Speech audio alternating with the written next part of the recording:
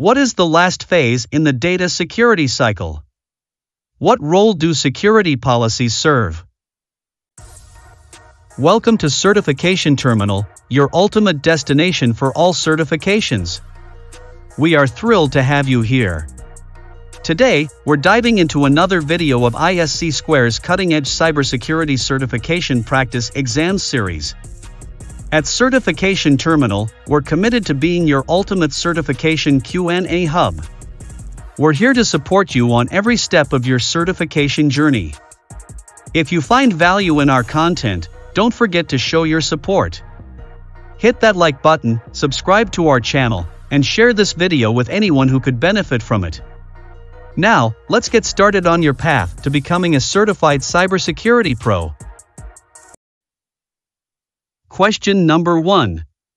What does the Payment Card Industry Data Security Standard, PCI DSS, primarily aim to achieve? Option A, to regulate the use of payment card information. Option B, to prevent fraud and theft in payment card transactions. Option C, to ensure the security of credit card information. Option D, to promote ethical behavior in payment card usage. The correct answer is Option C, to ensure the security of credit card information. The Payment Card Industry Data Security Standard, PCI DSS, stands as a set of requirements established to enhance the security of credit card transactions and the storage of related information. Its inception was primarily driven by the necessity to safeguard sensitive payment card data, aiming to mitigate the risks associated with fraud and theft. PCI DSS applies to any entity involved in handling payment card data, including merchants, financial institutions, payment processors, and service providers. Question number 2. What role do security policies serve? Option A, to ensure compliance with legal and regulatory requirements. Option B, to implement technical controls for information security. Option C, to establish guidelines and requirements for secure practices. Option D, to respond to security incidents and breaches. The correct answer is Option C, to establish guidelines and requirements for secure practices. Security policies serve as foundational documents that delineate the principles, practices, and protocols governing an organization's approach to safeguarding its information assets. These policies are crafted to create a structured framework that articulates the guidelines, requirements, and best practices essential for maintaining robust security measures within an organization. Question number 3. What type of network attack entails pretending to be a genuine website in order to steal sensitive information from users? Option A, virus. Option B, worm. Option C, phishing. Option D, Trojan. The correct answer is Option C, phishing.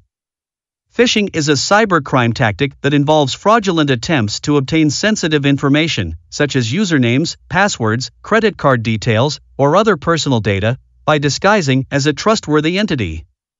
This is typically done via deceptive emails, messages, or websites that mimic legitimate sources. Phishing attacks aim to deceive users into revealing confidential information or tricking them into performing actions that compromise security. Option A, virus, is incorrect. A virus is a type of malware that attaches itself to a host file or program, often spreading when the infected file is executed or opened by a user.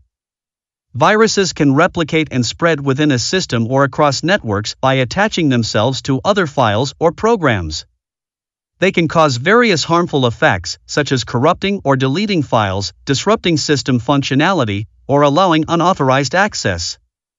Option B, worm, is incorrect. Worms are self-replicating malware that spread across networks by exploiting vulnerabilities in operating systems or software. They don't need user interaction to propagate and can replicate themselves independently. Worms spread rapidly, infecting multiple systems by exploiting security weaknesses. Their primary aim is to spread and cause damage by consuming network bandwidth or compromising systems. Option D, Trojan, is incorrect. A Trojan is a type of malicious software disguised as legitimate software. It tricks users into downloading or executing it by appearing harmless or useful. Once installed, it can perform various malicious activities, such as stealing data, providing unauthorized access to a system, or allowing other malware to enter the system. Unlike viruses or worms, Trojans do not replicate themselves.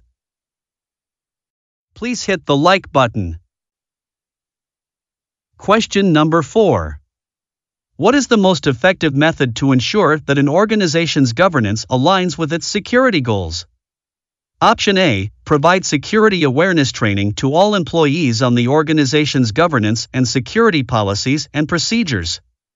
Option B, develop and implement a security policy that is aligned with the organization's governance framework. Option C, conduct regular security audits to identify and address any gaps between the organization's governance and security practices. Option D, all of the above. The correct answer is Option D, all of the above. By integrating security policies within the governance framework, providing ongoing training to employees, and conducting regular audits, an organization can effectively ensure alignment between its governance structure and security goals. Regular security audits help identify any discrepancies or gaps between the organization's governance principles and actual security practices. Educating all employees about the organization's governance structure and security policies is essential. Creating a security policy that directly integrates with the organization's governance framework is crucial. Question number 5. How do vulnerability assessments and penetration tests differ when it comes to access control? Option A, penetration tests attempt to exploit vulnerabilities to gain access. Option B, vulnerability assessments are automated and do not exploit vulnerabilities. Option C, penetration tests are conducted by attackers and not authorized by the organization. Option D, vulnerability assessments are conducted by attackers to identify vulnerabilities. The correct answer is Option A, penetration tests attempt to exploit vulnerabilities to gain access. Penetration tests aim to simulate real-world attacks by attempting to exploit the identified vulnerabilities to gain unauthorized access or perform specific actions within the system. Vulnerability assessments concentrate on identifying weaknesses and security flaws within an organization's systems, networks, or applications. Question number 6. Which option exemplifies a detective control within incident response? Option A, security awareness training. Option B, firewall. Option C, intrusion detection system. Option D, all of the above. The correct answer is Option C, intrusion detection system. An intrusion detection system is a security tool or software that monitors network or system activities for malicious activities or policy violations. It identifies potential security threats or breaches by analyzing network traffic or system events in real time or retrospectively.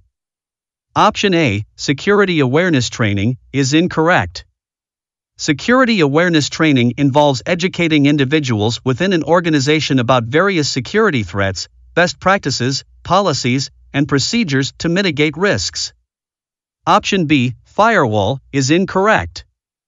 A firewall is a network security device or software that monitors and controls incoming and outgoing network traffic based on predetermined security rules. Question number 7. Which security measure aims to restrict unauthorized access to a system or network by managing incoming and outgoing network traffic according to predefined security regulations? Option A, firewall. Option B, antivirus. Option C, access control. Option D, encryption. The correct answer is Option A, firewall. A firewall is a security barrier that monitors and controls incoming and outgoing network traffic based on predetermined security rules. Option B, antivirus, is incorrect. Antivirus software is designed to detect, prevent, and remove malicious software, commonly known as viruses, worms, trojans, and other malware, from computer systems. Option C, access control, is incorrect. Access control mechanisms regulate who can access specific resources or perform certain actions within a system or network. Option D, encryption, is incorrect. Encryption is a method used to secure data by encoding it in such a way that only authorized parties can access and decipher the information. Question number 8. What steps are included in the creation of a business continuity plan? Option A, plan development, testing and maintenance, risk assessment, business impact analysis, strategy development. Option B, risk assessment, plan development, testing and maintenance, business impact analysis, strategy development. Option C, business impact analysis, strategy development, risk assessment, plan development, testing and maintenance. Option D, business impact analysis, risk assessment, strategy development, plan development, testing and maintenance. The correct answer is Option D, business impact analysis, risk assessment, strategy development, plan development, testing and maintenance. The steps involved in developing a business continuity plan include business impact analysis, a risk assessment, strategy development, plan development, testing and maintenance. Business impact analysis involves identifying critical business functions, processes, and systems. Risk assessment evaluates potential threats, vulnerabilities, and risks that could affect business operations. Strategy development involves outlining specific plans for different scenarios, including emergency response plans, recovery strategies, resource allocation, alternate work arrangements, and communication protocols. Plan development involves documenting procedures, roles, responsibilities, communication methods, backup processes, and recovery steps for each critical function or system. Testing validates the plan's effectiveness, while maintenance ensures its alignment with evolving business needs and risks. Please subscribe to our channel. Question number 9. What is the last phase in the data security cycle?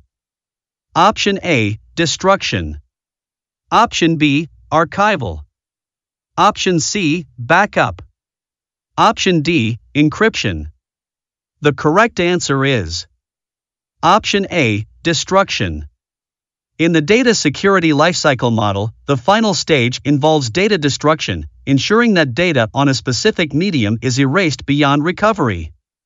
Archival involves establishing a lasting data archive for compliance, storage efficiency, or business insights. Backups are replicated data used for recovery facilitation. Encryption is the cryptographic scrambling of data to hide its original content and isn't considered a distinct phase in the data security lifecycle. Question number 10. Which access control measure aims more to deter potential attackers from attempting to breach a system rather than completely blocking their actions? Option A, deterrent access control. Option B, corrective access control. Option C, compensating access control. Option D, detective access control. The correct answer is Option A, deterrent access control. Deterrent controls are meant to dissuade potential attackers or intruders from attempting to breach a system or engage in unauthorized activities. Option B, corrective access control, is incorrect. Corrective controls are implemented to rectify or mitigate the impact of security breaches or incidents after they have occurred. Option C, compensating access control, is incorrect. Compensating controls are put in place to mitigate risks when standard controls are insufficient or unable to adequately address specific security requirements. Option D, detective access control, is incorrect. Detective controls are designed to identify and detect security incidents or unauthorized activities in real time or retrospectively. Thank you for joining us today at Certification Terminal. We hope you found this video helpful on your journey towards becoming a certified cybersecurity expert. If you have any questions or topics you'd like us to cover in future videos, please let us know in the comments below. Your feedback is invaluable to us. Remember to hit that like button if you found this video informative, and don't forget to subscribe for more insightful content on certification exam preparations. Share this video with your colleagues and friends who might benefit from it. Together, we can build a strong community of certified professionals. Stay tuned for more updates, and until next time, keep learning and excelling in your certification endeavors. See you in the next video.